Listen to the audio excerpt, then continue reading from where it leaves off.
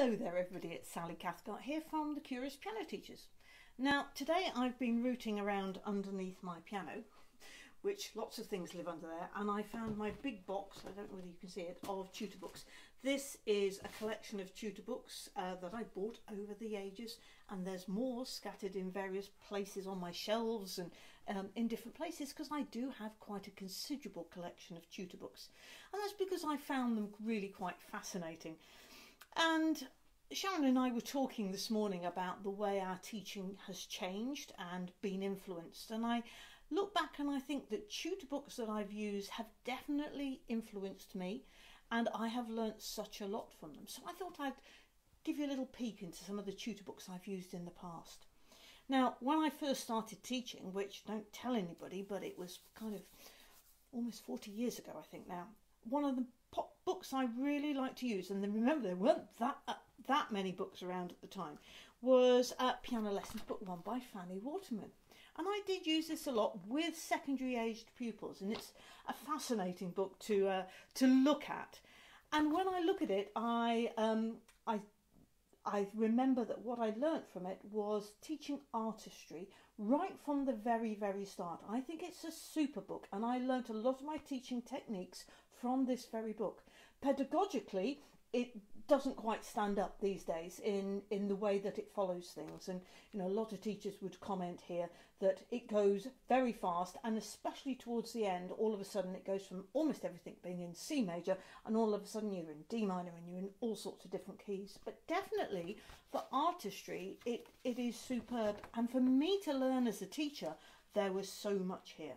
So for example, there is playing with both hands, and it's lovely because it's in contrary motion, and you get the same piece twice, and the first time it's called a lullaby and the second time it's called a march. And I can remember teaching this and the pupils having to characterize the music. So I'm just going to do it standing up, so that's there. So we might play it slowly. 2, 3, 4.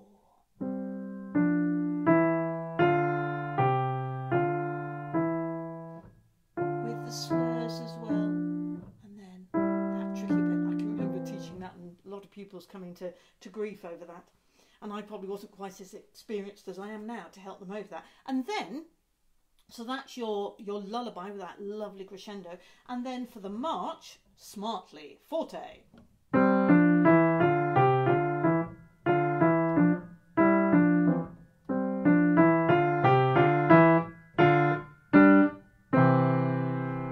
So it's full of really super ideas for me to learn as a teacher how I can incorporate artistry right from the very start. However, when I changed my jobs, I moved house, I moved into schools where I was brought a young pupil, a transfer pupil, who brought along a book called Alfred's Basic Piano Library. And oh my goodness me, this was such a revelation to me at the time. And I think it was really very new still in just being published in the UK. Now, I'm not sure this is the original book that I saw, but it's something like it. And all of a sudden my eyes were opened to this idea of patterns and shapes and playing off stave. Now, this is obviously something we're used to these days, but it wasn't something that we did in the UK, as far as I'm aware. And I certainly didn't know about it as a young teacher. And it obviously was a very American thing. And this was the first American book, I believe, to be published over here. So patterns and shapes. And I can remember being totally blown away by the off-stave work at the very beginning, which, you know, okay, it's got the letter names written in, but it's there for a purpose, or it's got finger numbers. It was there to teach the patterns and shapes. And then the very first piece, and I love this fact that it did the bass clef first, or the F clef as it's called, and it would do rain, rain, go away. And I can remember listening to pupils, and they just read it, you know, just first thing. You just show it to them, and they would continue to read those patterns, because they already had them in their fingers. And that was, oh my goodness me, that really works, that pattern and shape playing. And of course all these things as a teacher you take and you think, oh, that was really interesting, and you take into yourself and you think about it a little bit more, maybe go and do some more research. So Alfred was definitely a big influence on me. I'm not saying these are the only tutor books I've ever used, because they're not, but these are the ones who I think had the most profound impact. And then I think a few years after the Alfred, I came across Piano Adventures, which I know is still a very popular, as is the Alfred, a very popular book here. And again, it's another American one. And by this time, I think I was beginning to research into the American pedagogical background and noticing that they'd done a lot more rigorous work on pedagogy, on how children learn, and making sure that all the steps were necessarily in place.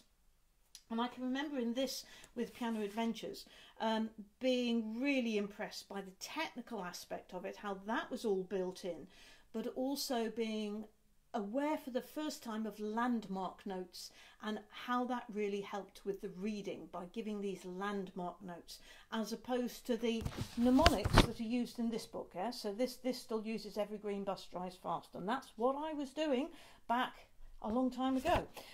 So by the time I got to Piano Adventures, yes, there was much more sense of the technical side of things and also the landmarks. So for example, one of the first pieces that is on the stave is called Driving in the G clef. So here we've got this reinforcement of the idea of the G clef and why it's called a G clef and things. And then we have got both the C, middle C and treble G playing together. Now, if you're aware of things, you'll know that when you put the thumb and the fifth finger together, it gives a lovely strong bridge. So we're helping our pupils to develop that lovely hand position with the strong bridge. Off I go. In the street. And whole arm movement, you know, just super.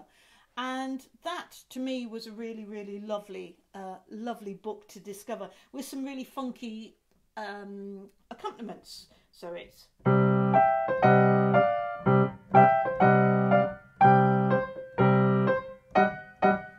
slightly making it up, turning my hands around, but you get the idea.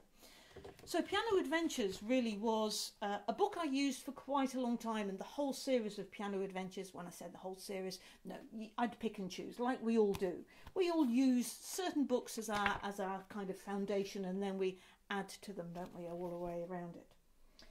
So by the time I was well into using Piano Adventures, I was also well into thinking about tutor books and thinking about how children learn, and doing a PhD and creating some guiding principles. And then, of course, with the Curious Piano Teachers, well, before the Curious Piano Teachers as my PhD, one of the things I started to do and completed was to put together a piano framework. So no longer was I just choosing or following through a tutor book and creating a bit of a curriculum from that. Instead, I had a framework for the first time that I could follow a progress through, see what was missing, see what I needed to do, etc. So the piano framework was pretty instrumental in helping me to really create my own journey for every single pupil and really make it a bespoke thing. And then with the Curious Piano Teachers, and Sharon and I have worked at what we call the guiding principles together. And you might notice the Piano Teachers course that I'm also involved in also have guiding principles. And for both organisations, at the heart of it is this idea of making music. Making music should be the central point of all the lessons. Alongside things like the pupil having an equal share, they need to learn to explore the music, taking ownership.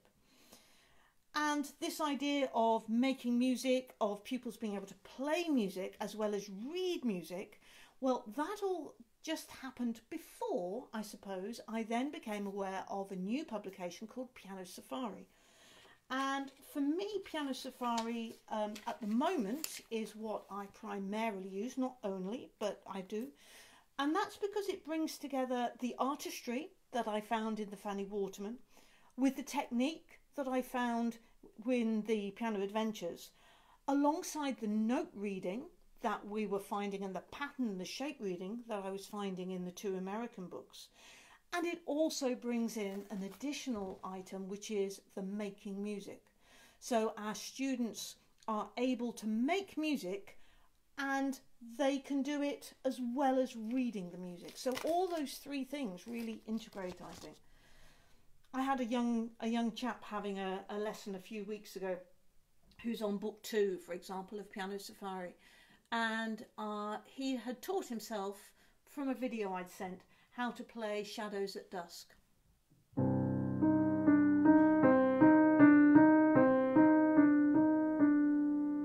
Those of you who might know that will recognise it.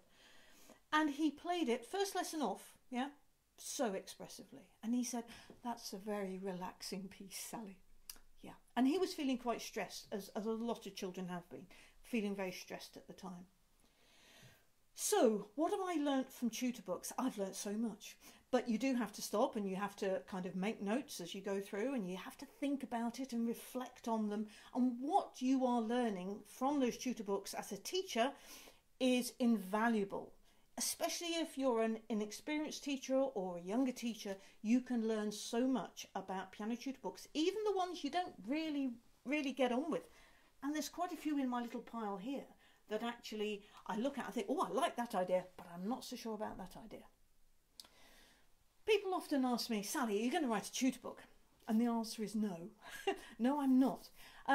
Because I think there's enough, and I think there's enough of real quality out there. I mean, Piano Adventures, clearly. Get Set Piano is another really good one if you're UK based, along with Piano Safari. And of course, there are new tutor books coming out all the time. So my book, the Ready to Play book that got published this time last year, this is a musicianship book, if you like, a musicianship tutor book, but it's not a book to learn the piano through. Okay, it's about engaging the ear. So my little journey through tutor books through the times. Go away and have a little think about what tutor books you have used and what you've learnt from them, because it is quite fascinating. But make sure that when at the end of the day you have some core principles of how and why you teach the piano and what it is. Make sure that your tutor books that you use embody those principles. Okay, that's what I would say. So hope that's been interesting. Lovely to see lots and lots of people listening today. So clearly it has been of interest to you. Thank you so much, everybody, for staying with me. I'm just going to say I'm not going to be back in next week because I'm going to have 2 or 3 weeks off, probably over the Easter break. So no Tuesday teaching tips for a while. I will be popping along though on Monday next week, because Monday, in case you didn't know, is World Piano Day. So look out for me popping up on a Facebook Live at some point on Monday, the 29th of March. If you can't make it then do take care, and I will see you after Easter. Happy teaching. Bye bye.